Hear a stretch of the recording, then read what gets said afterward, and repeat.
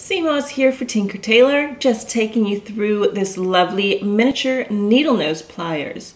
So this is the needle nose version, so you've got a nice point at the top of it. It's got lovely spring in here, and there's a little loop where we can attach it so we can kind of bring it around with us, make it portable.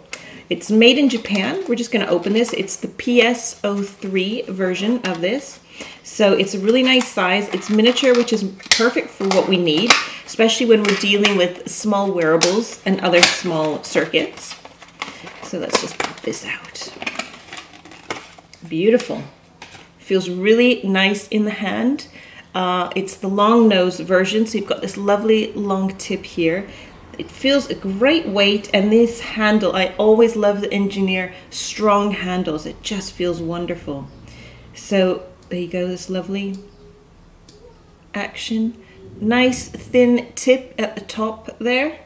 So what I think this might be really useful for, and why I want them in the shop, is for things like when we're doing wearables. If you're using a through hole component, you can just grab onto the end of it, and as you twist this round, you're going to get a really nice round shape on that component, and that allows you to really sew a beautiful stitch. So you see how we just make this nice and round, and then you can get your conductive thread and sew it in there. So it's a great way to make through hole components sewable, basically. So that is one of the huge perks with this lovely round tip.